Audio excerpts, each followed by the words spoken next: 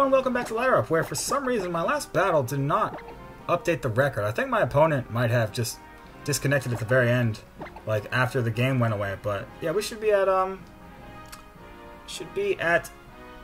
2-0, because that's how many games we played, that's how many games we won.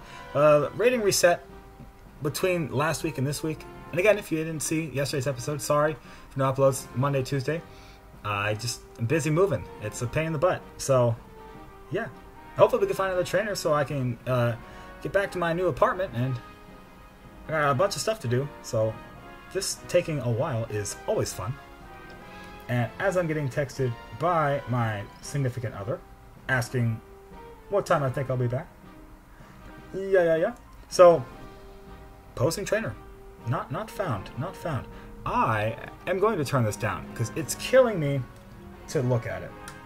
And I like you guys, but not that much. Oh, that's not bad at all. What was I doing this whole time? Hurt myself. Oh my god, what is this taking so long for? So, we should be 2-0 because we won 2 games. Pretty decisively, I might add. Tailwind Ducks is just like, this Double Ducks is so good. Oh my god, so stupid good. Listen, if you don't know what to bring to a tournament, and you're worried about playing against just random nonsense, like I don't have a good plan for random nonsense, Double Ducks, do it. It's good. It's very good. It's good for you. It's good for me. This is going to be one of those episodes where we only have one battle because it's taking forever to get to a battle. Yeah, I got to go back in through this all again. So, the thing about Double Ducks really is you can flowchart most matchups. Like, pretty much, think of it this way.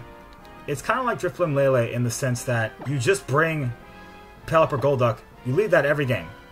Unless there's a good reason not to. In which case you're probably leading Pelipper Tapu Koko. Unless there's a good reason not to. In which case, you're maybe leading like Koko Metagross. Those are really the 3 good leads of this game, of this team. I would say the 3 leads of this team are Pelipper Golduck, Pelipper Tapu Koko, and then Tapu Koko Metagross, the 3 important leads, with an aside of Tapu Koko Snorlax. There was a situation I played, I think it was Joseph Costiola, also known as Life Orb, on like Trainer Tower, Nugget Bridge, all that stuff, and Twitter. And he had a very weird team where it was like both Tailwind and Trick, or both Fast and Trick Room, and I had to have Fast Slow, and that was the only time I ever led Snorlax to a game, and I think I led it to the second 2 games. I got trampled the first game because I didn't break Snorlax, and then the second 2 games, I led it both games because of that. Oh wow, so we got I didn't see the rating or where they're from or anything, but they got a, oh god, GastroDONE, that's a problem. That's a huge problem. They got a GastroDONE, Arcanine, Celesteela, Tapu Koko, Garchomp, and Persian. So, it's going to be one of those games where I have to bring, I think, Tapu Lele. No Trick Room setup. GastroDONE's a pain in the butt.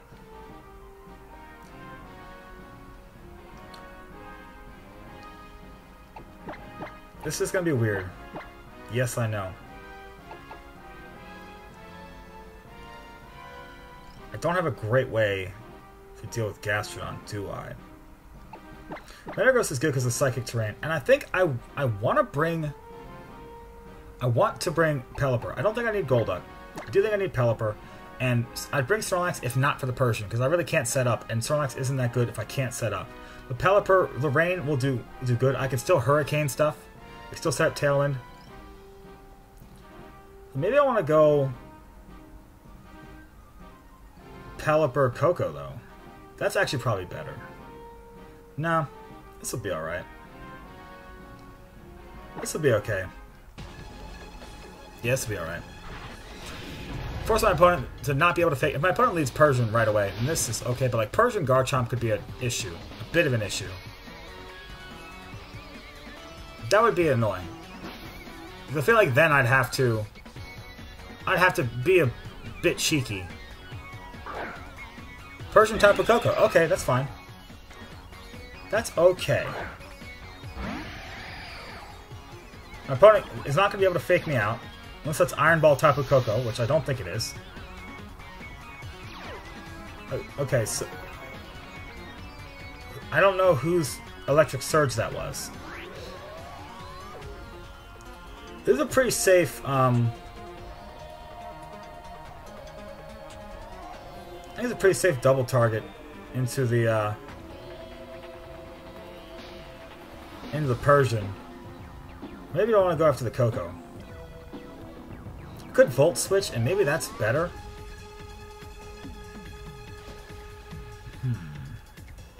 Persian might want a parting shot, though, and so I think I will... Maybe I'll Psychic. No, I'll Moonblast, in case it doesn't. If I was sure that I was going to switch, I would Psychic, but I'm not. That doesn't work. That... it's going to be one of these kinds of games. Well, the Persian's going down. Is that the crit?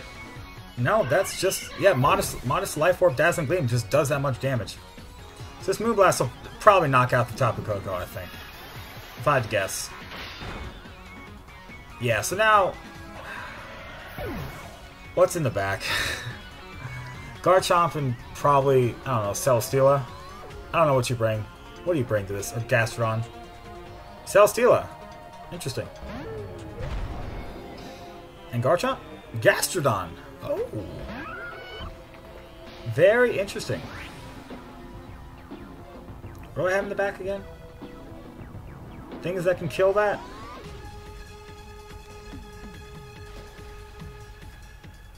I think I'll Volt Switch that just for safe measure. Gastrodon might protect, but if it doesn't, it's going to take this. Which will do a ton of damage. Because this is Twisted Spoon, Psychic. Celesteela protects, okay, but does Gastrodon protect? Gastrodon could be going after Tapu Koko, which would be bad. And I did consider Dazzling Gleaming there, but after that first turn, I didn't think my opponent was going to make a good play on account of the fact that they faked out in Psychic Terrain. Oh, it's a Pinch Berry. I hate these stupid things. So what is this, a Sludge Bomb? Scald into Koko? Yeah. Okay, so here's the fun thing about this.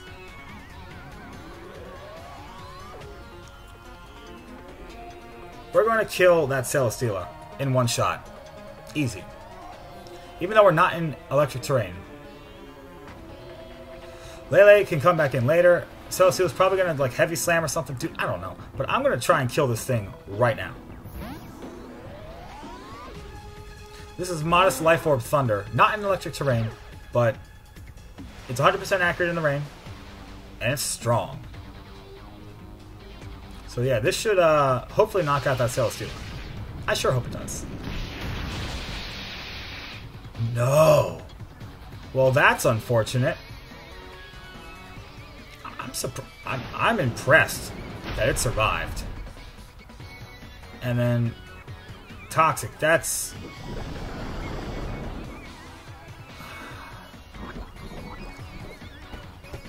These plays make sense. They make sense.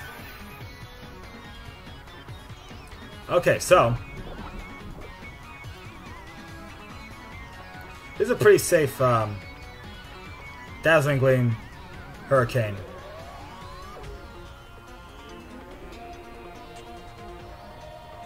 It's Hurricane, right? Yeah, pretty safe Dazzling Gleam Hurricane. I'm already faster than their Pokemon. That's not a problem. Celesteela protects. Yeah, that's why we Dazzling Gleam, because it doesn't do anything to the Celesteela, and it's obviously going to protect. Seeing Toxic makes me think the Gastrodon doesn't have Protect. So here's some free damage. Enjoy that. This Hurricane knocks you out. Have a nice day. Yeah! Double Ducks, man. Don't sleep on it. It's super strong. It's good for a reason. Then again, my opponent had made a better turn one play. This could have been a different game, like a parting shot. But they did not. So, what turns of rain do we have left? Enough to knock this thing out. My opponent's best play, I think, is to go for a double protect, because Koko's like the big issue, and it is leftover Celesteela, but the game is over. It's just over. So my opponent should really forfeit. Save us both some time.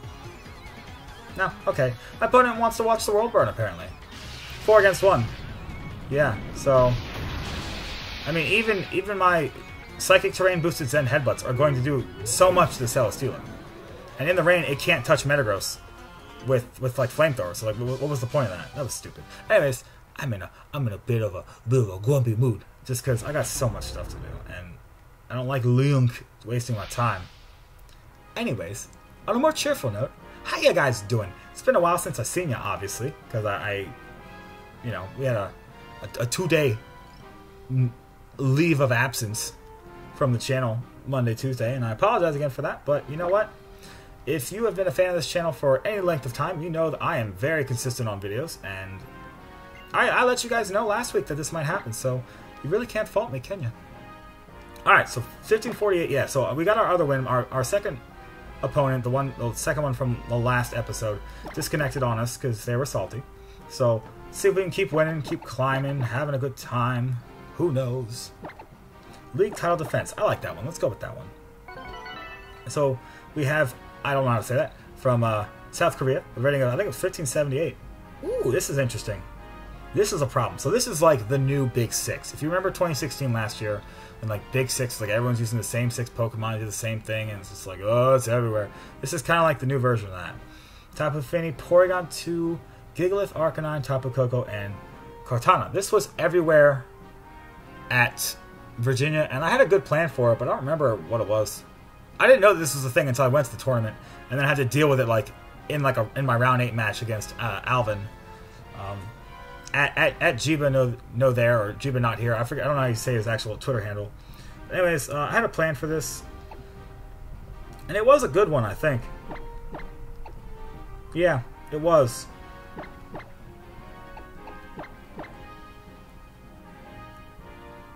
So he probably leads Gigalith. If he leads Gigalith Porygon, this will be an interesting match. Do I bring Golduck? I don't know. Or do I bring Snorlax here? It's a tough matchup.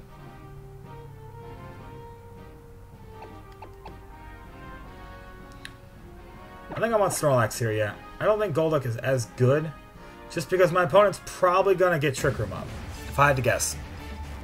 And I could bring...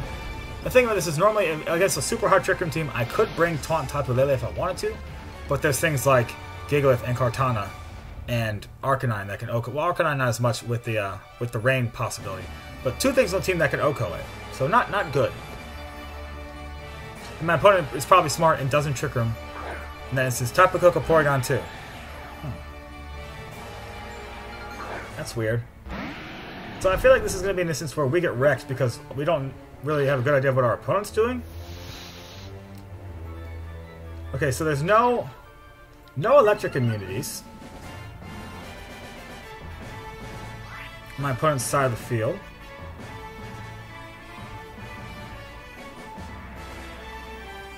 So I feel like we're pretty free here to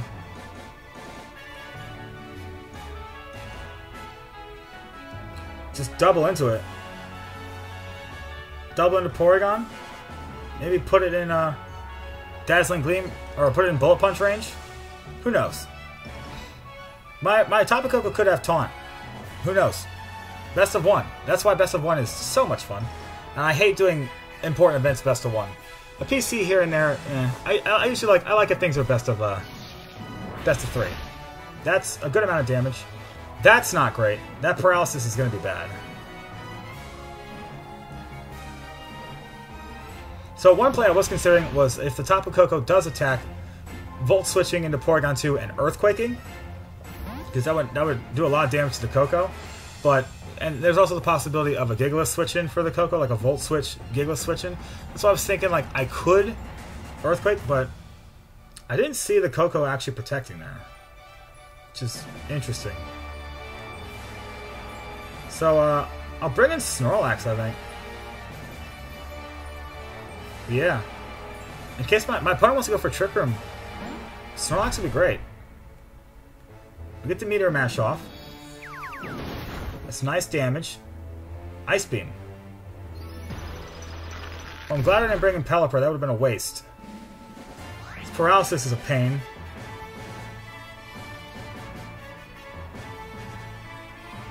We're going to surprise my opponent here, I think.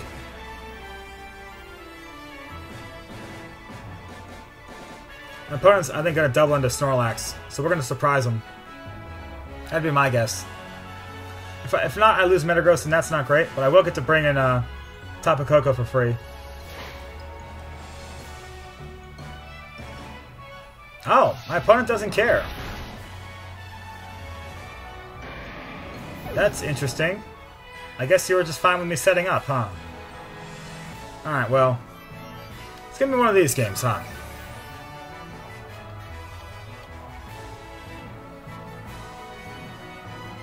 I find that very interesting. Well, Life Orb Thunderbolt. But we're gonna set up Snorlax here. That's what we're gonna do. My Tapu Koko, I think, is in range of a Dazzling Gleam. I think so, if I had to guess. Into Snorlax? Yeah, now you do it. Now you make the correct play. There's our berry. And this will be a nice Dazzling Gleam. And if the Porygon goes for a Trick Room here, nice crit. There's less to the Koko than I wanted. No, it's just going after Snorlax, huh? Get a curse up here. So I think here, if we knock out the Koko, we're in good shape. My opponent hasn't attacked yet. This is a pretty free Protect Dazzling Gleam, I think.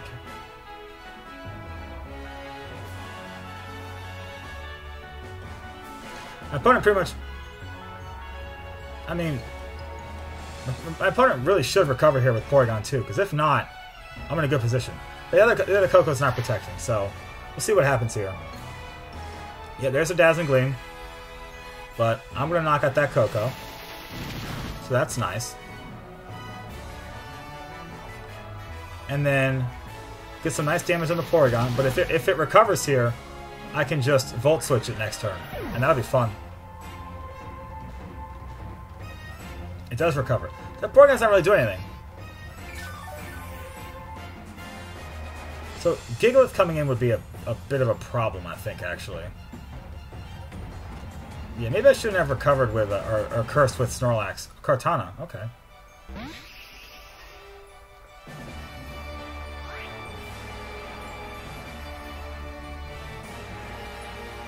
Who else is on the team? Go in the back. I'm in a very bad position.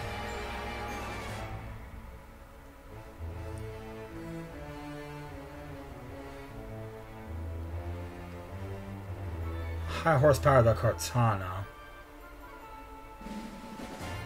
Is this the Kartana Protect?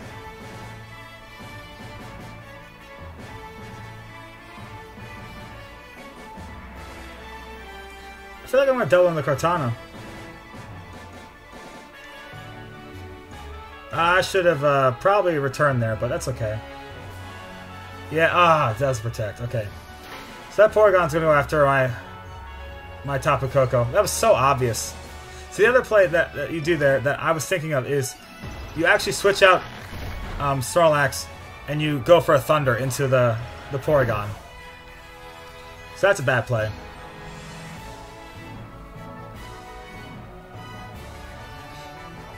So now we're in a bit of a pickle. That Porygon's going to recover. And there's not a whole lot we can do about it. Unless my opponent goes for a Trick Room. Should be interesting. Question here is, does my opponent attack the Snorlax? You know I have Protect. I feel like I'm so far behind. My only play here is to actually attack into the Kartana for a Gigalith switch in and go for a Tailwind. Yeah. Kartana's probably going to knock out Snorlax, but I'm so far behind. Oh, that's into Snorlax, yeah. So we couldn't have protected to survive against that anyways. That's an all-out pummeling. Yeah, that's unfortunate. Because there's no way we survive that. Yeah, so my opponent had it. Okay, so best of 3. Let's talk about that. Best of 3. You go against that team. Metagross Tapu Koko is a better lead against that. I think. Yeah, it gives you a lot more options.